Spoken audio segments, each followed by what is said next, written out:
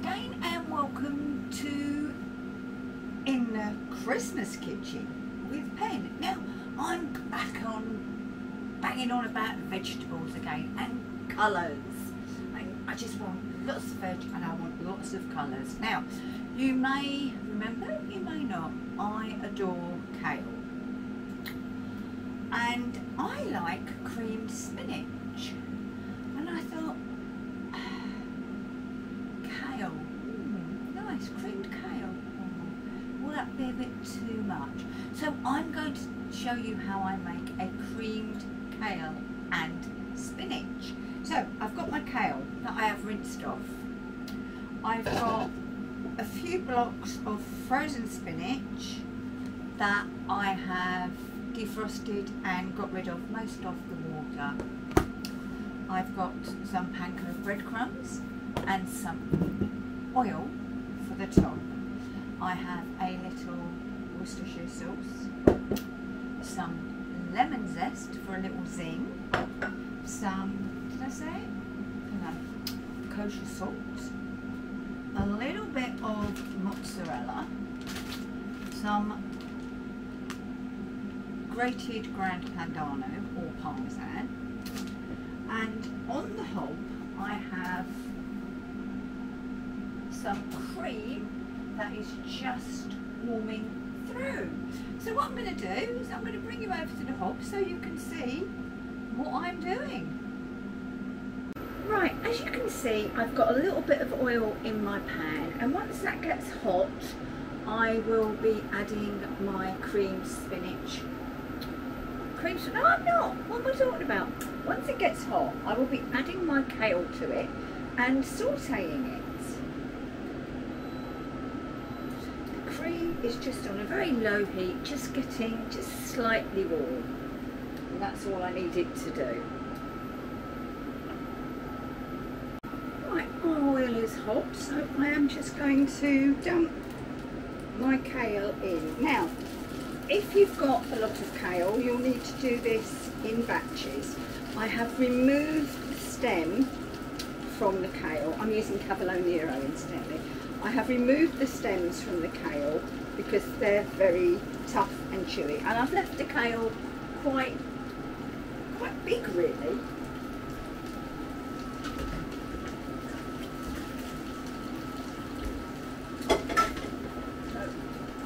I'm just going to add a little bit of salt to this, and we're going to cook this till it softens, starts to wilt, and that will take about 2 or 3 minutes.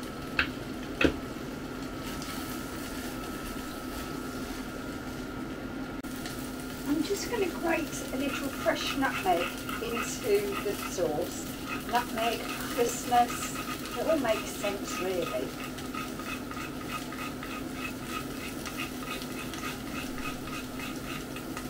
Right. Right, that's wilted down quite nicely, so I'm going to go in with our defrosted spinach. I mean, the spinach, it'll add some more body, but it will give colour too, and that's what I want. I want the colour in this dish.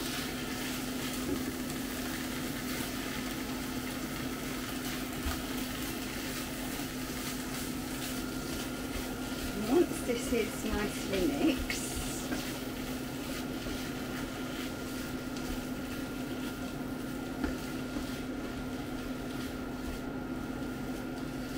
because it has wilted down so much, I'm actually going to put it into a smaller pan.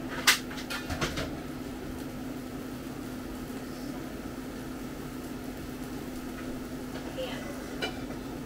There is a method to a smaller pan, because this one, in a little while this will go over or under the grill, so smaller pan does make sense. Right. So we'll just get this all mixed and, well, just nicely combined and come back to you. And yeah, frozen spinach does look like grass. Look at that beautiful colour. So now we're going to go in with our cream and what do I add? Nutmeg. We'll turn this right down. It's bubbling away. We're just going to mix that all in, and then we're going to go in with our other flavourings. But to be quite honest, that looks nice now, doesn't it? So go in with a dash of Worcestershire sauce. Dash is how big you want your dash to be. The lemon zest, and keep some of that back. The Grand Padano or Parmesan cheese. I mean, this dish was quite healthy till I added the cream and the cheese. It will just look stunning.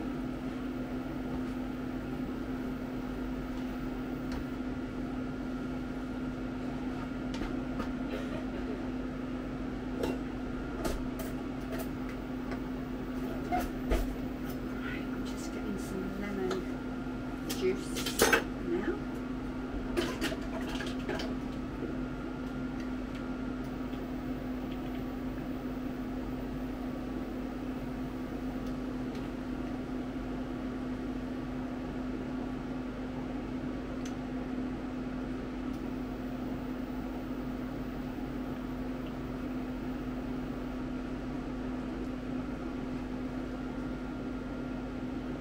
Hope you're getting an idea of the flavours that we're achieving.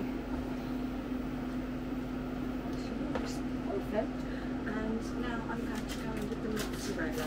You could use puree if you have it, but I don't, so I'm going in with the mozzarella. It will melt and go stringy, so that's absolutely fine.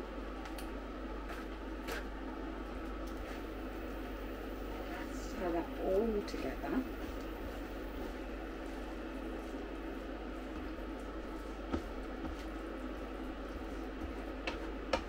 Oops, what a messy pup. Ah ha ha, that's what.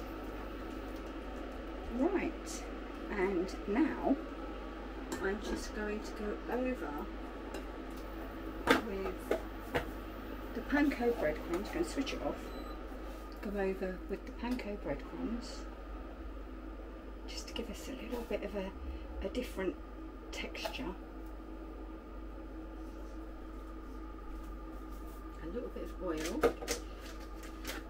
You could have added some chilli to this as well, but I'm thinking, well, it's Christmas dinner, I don't want chilli. Right, and now all I need to do is to put that under the grill for about 10 to 15 minutes. So we'll be back when that's done.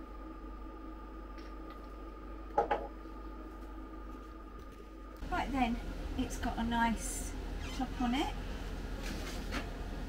golden, and there it is. Now, that's going to be a little bit too warm to eat at the moment, so I'll let that cool and then I will give it a taste.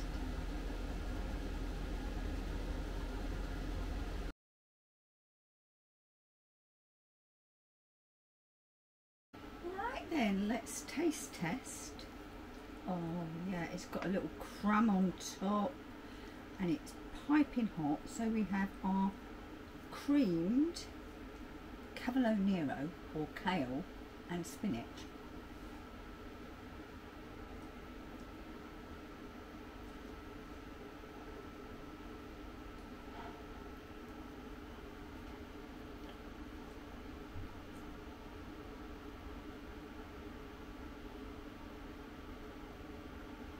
I should have left that a bit longer, that is piping. But that, yeah, look, that is nice.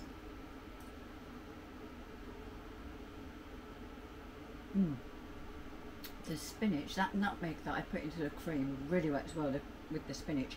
And the cavolo nero, well, that has a meatier taste. It's got more bite. So I really don't want to eat it. Well, I do want to eat all of it, but I really shouldn't eat all of this because it's for our dinner.